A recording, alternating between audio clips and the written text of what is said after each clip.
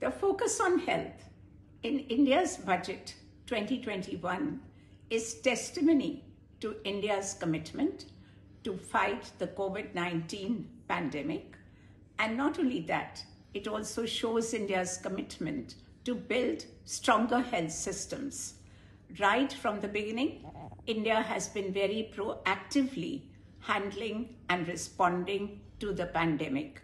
It has not only done this for its own country, it has also gone out of its way to support other countries of the Southeast Asia region with supplies and now vaccines, so that those who are vulnerable, their needs are also addressed.